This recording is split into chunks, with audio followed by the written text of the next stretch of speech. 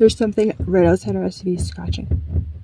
Do you hear that? We are at our very, very first SUV camping spot. Right behind us, this spot is a dispersed camping spot, which means it's absolutely free. This is what you can do in Colorado. Put in some research and you can find some amazing dispersed camping like this. This is our view, you guys. I've got to give you a tour of our campsite. I'm so excited. We found a gem.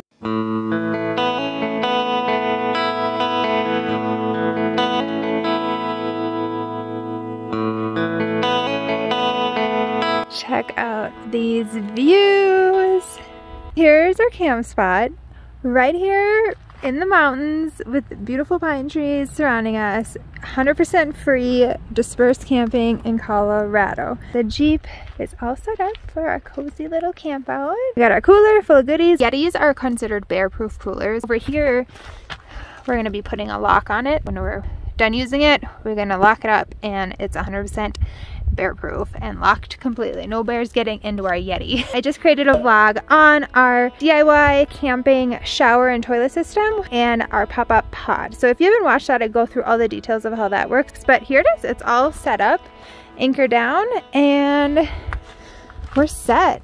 We are set up with no amenities, but we made our own amenities.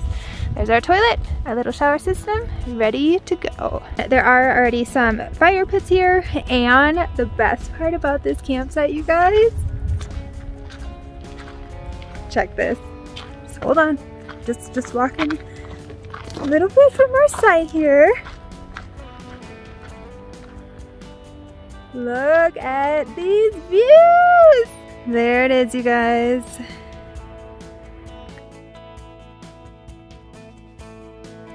From our campsite, there's this little trail that goes back into the forest, so we're definitely gonna have to go check that out. And then right down there, there's a little creek that's running, and we can hear it from our campsite. Like, my first time dispersed camping, and it's like so perfect.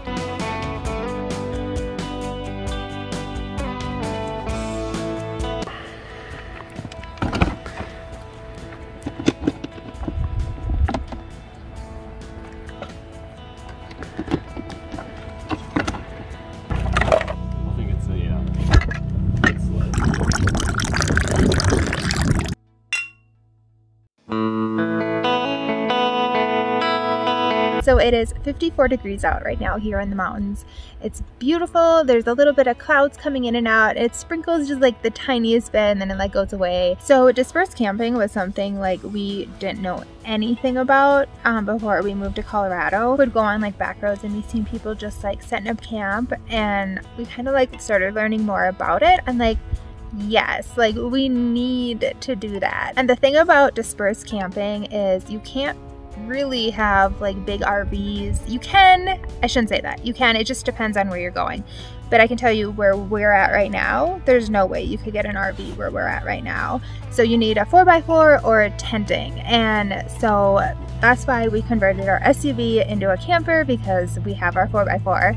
And I'm not a tent girl, but like a bed in the back of our SUV is like perfect for us. As long as you can live without amenities, this is how you should camp, because this is amazing. You're not gonna find this at a campground, you guys. And it's free. Like, that's the best part about this. So a lot of national forests and BLM land in Colorado, it's all where you can camp for free. You wanna make sure you take over another spot, not really create your own camping spot. So there's tons of areas on forest roads and whatnot where you can do this type of camping. And if you missed my vlog where we built our platform bed and converted our SUV into a camper, I have an entire vlog on how I went through that whole process. So definitely go check that out.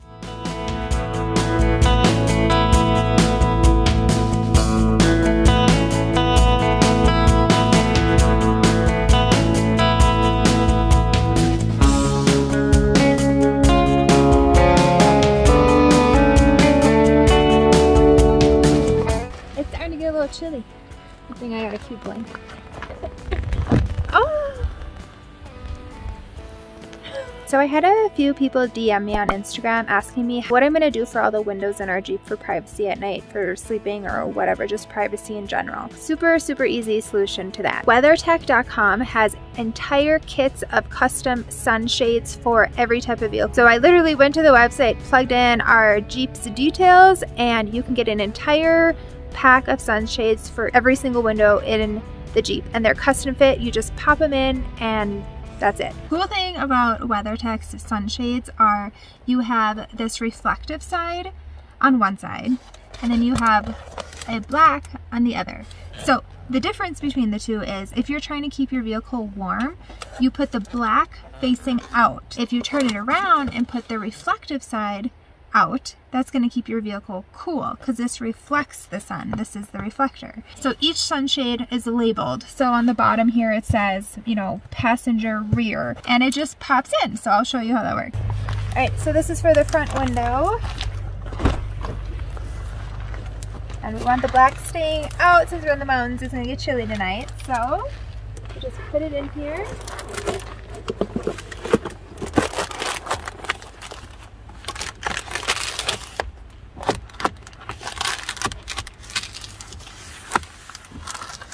There it is. It's literally pops right into place, like right into the grooves of windows. It's like perfect. There's not an inch, a gap anywhere. It's perfectly covered. So highly recommend WeatherTech because they're all customized to your vehicle. I think the whole set for our entire Jeep was $160. So it's a slight investment, but you have to remember what you're using them for. So if you want that privacy and it to work well, that's part of it. All three of these windows have WeatherTech in them. There is no peeping going on here. No peeping toms. No peeping toms in the mountains. We have a moonroof on our Jeep, and one thing we really want to do is keep that open at night and like watch the stars. However, we wanted to make sure there wasn't going to be an issue with bugs flying in the middle of the night. So found a really amazing thing on Amazon. So on Amazon, I found a moonroof bug net. It has magnets around the entire edge of this netting. So vehicles are magnetic, so all you do is put this up on top of your moonroof and it magnetifies or whatever right to the top of your vehicle. So the moonroof portion that's open is just this section. The entire thing is see-through, but this is the only portion that opens. So this guy just goes on like this.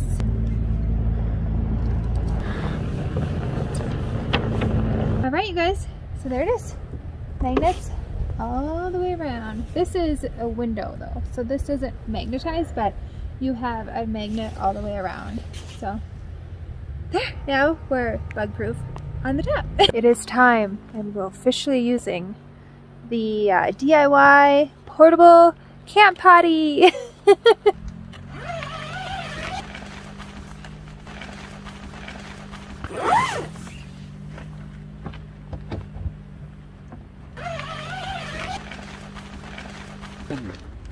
Well, that was easy as can be. Literally, it's like you're sitting on a toilet and anywhere. Super nice. If you're looking for a DIY portable toilet, highly recommend. Go watch my vlog.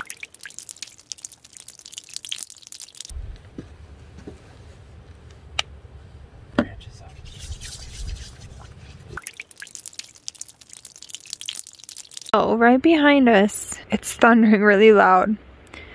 But right here, it's blue sky. Another reason why we sleep in a Jeep, because if there's pop-up storms, we have a solid, secure home to crawl into.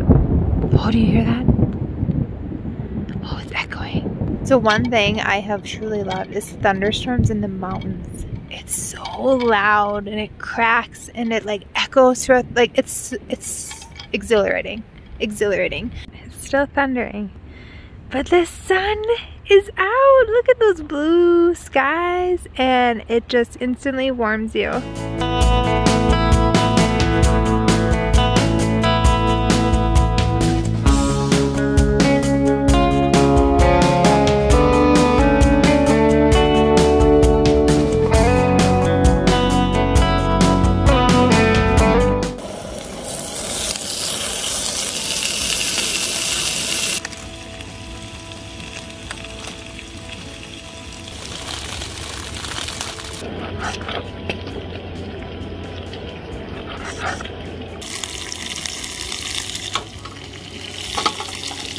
Well, we have a visitors as soon as we started the bacon. Look at them. Oh my goodness. What are you doing up there? He smells the bacon. There's two of them. There's a pair. Cute.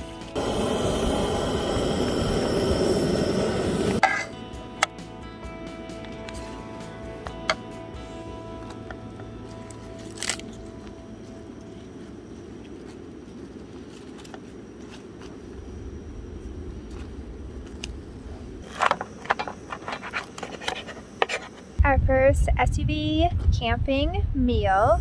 If you haven't figured it out already, it's BLTs. For dishware for camping, I found these plate kind of bowls at Target. They were like $4 each and I love the color. They're like terracotta looking. I figured this is like the perfect mix of having to bring like plates and bowls. It does the same thing. It's a plate and a nice bowl. So it's perfect.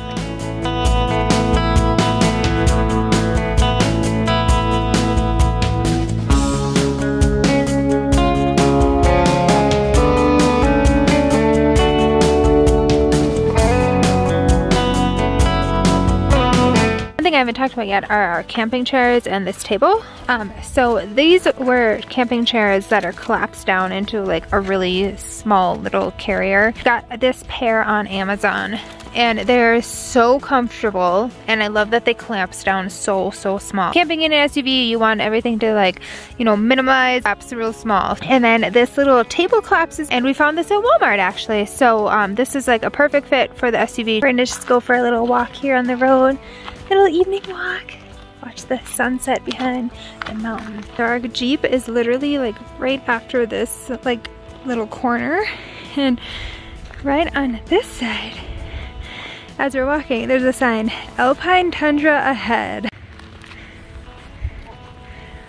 Wow. We've walked like not that far. This is amazing. Like, I'm not even kidding. Just right down there is our vehicle. Wow. The stream, can you hear it? That's that little creek we were listening to. There's another dispersed camping spot. And then up here, there's another one. These are all for you guys. Like, look at this. It blows my mind.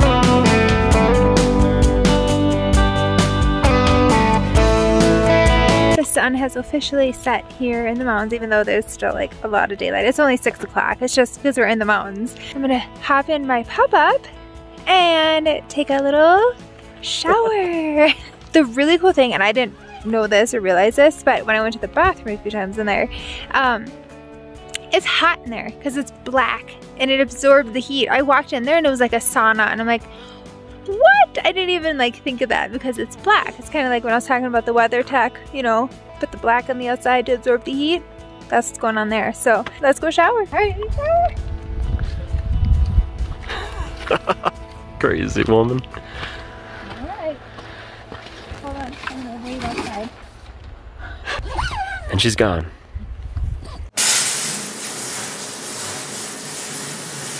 All right, you guys, I am in my pajamas.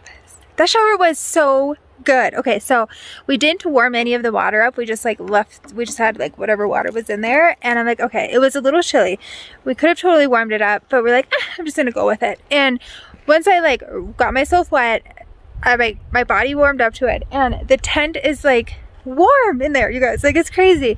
So I got my body wet. I put soap all over it and then I just quickly rinsed it off. And I had a complete shower, except I haven't done my face yet. So I'm gonna do that separate because it was kind of weird with the hose. I didn't really want to get like my hair wet. So I'm gonna just use like our water jug here to like wash my face and get off all my makeup. But I feel fresh and clean here in the mountains. Here is how much water was left. That thing was completely full when I showered. I used about half of this. This is a 2-gallon tank and I used just under 1 gallon. Pretty cool, 1 gallon shower right there.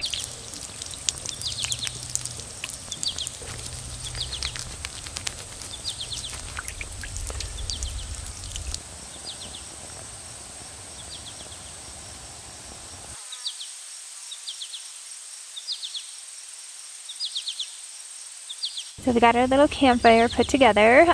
We did check before we came here. There are no fire bans in place. That's been a very important thing going on here in Colorado. And thankfully, as of August 10th, we're all lifted because we've had a lot of rain and moisture and stuff, so. Whoa. Dang. Nice. Campfire! It worked. It worked! It's dry enough. Now I'm gonna brush my teeth.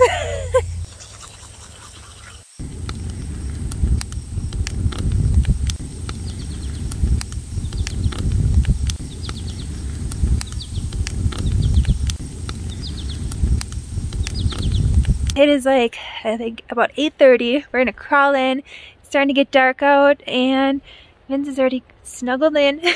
It is clear, so we're hoping some stars pop up because we have the moonroof open. So hopefully we can do a little stargazing. So we are in here. It's pretty tight. It is. It's not warm. There's our view from the back. Good night. Good night. See you tomorrow. Okay, it is 12:30 at night. There's something right outside our SUV scratching. Do you hear that? Vince is gonna start the Jeep right now to try and scare whatever it is away. Do you see anything? Can't see. It's, I don't know what it is. Should I start it? Yeah.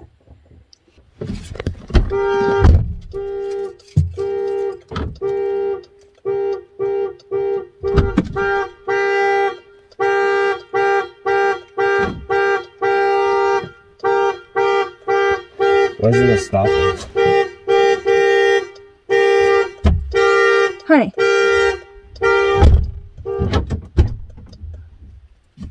What was it? I have no idea. Now we set the alarms off. And now our Jeep don't start. Yeah, it does. It's because it was locked and we're in it. Oh, okay, never mind. We're fine. So the Jeep, yeah, we don't know what that was. We set the alarms off. You didn't see anything? No. We think it sounded like I don't think it was a bear. No. Because it was like a really small scratching sound. It's probably like a coon, we're assuming. There's nothing out there. Yeah. There's nothing out there. He looked and everything is still fine. But there was definitely some type of varmint out there scratching. But we set the car alarm off accidentally, so he's probably really far away now. Yeah, so now that we've lit up the mountaintop here with our car alarm, there's probably not going to be any more issues.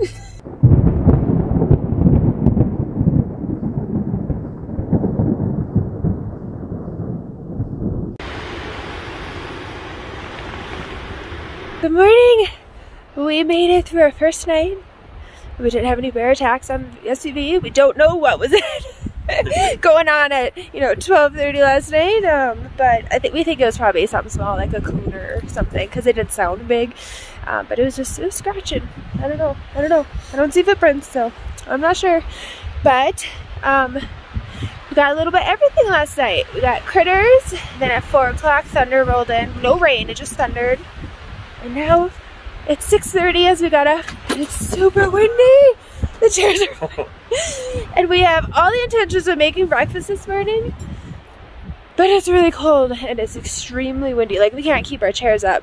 And we're only an hour and a half from home. And it's only 6:30 in the morning. So I'm kind of thinking we're gonna go home for breakfast. Because we weren't planning to stay any longer anyways. Today we were gonna get up, make breakfast, and go home.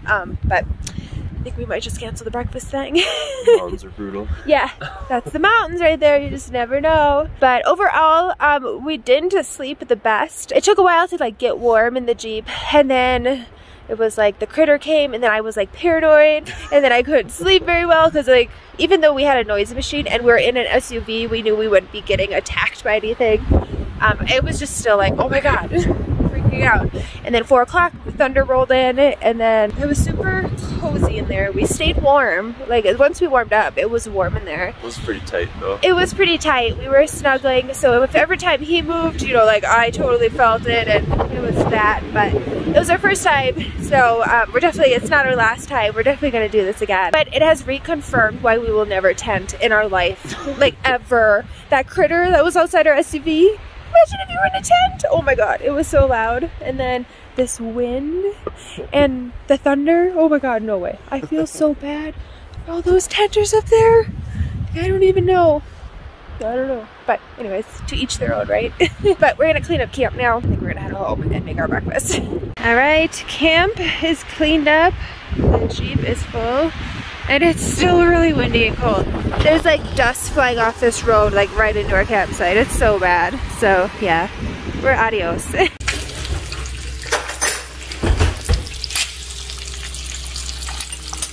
Here's our camping meal we were making this morning. We're even using our camping bowls. Like, we're still trying to envision us being camping right now because we're so sad we had to leave because it was so windy and dust flying everywhere. So this is the exact breakfast we were gonna make. Using our camping coffee pot. Jeez. We're doing all the things. We were gonna have peaches, we were gonna have muffins. Like, it's like we're camping. Kinda not as cool though because we don't have amazing views. Like, we're really bummed we're not there right now. Thank you so much for watching our very first SUV camping experience here, and it was really fun in all. Like, we had a blast. Like, it was, everything went really well. We found a really nice campsite that was free. The bathroom situation, the shower situation, cooking, all that went really well. It was just the whole nighttime situation that got a little scary with critters and what. But again, that's why we are camping in an SUV and not a tent, because that was exactly why. But we're definitely already looking forward to our next little SUV camping adventure. If you do have any questions, definitely let me know below. I'm happy to answer anything. So be sure to give this video a thumbs up and subscribe for future vlogs. We'll see you guys in the next vlog.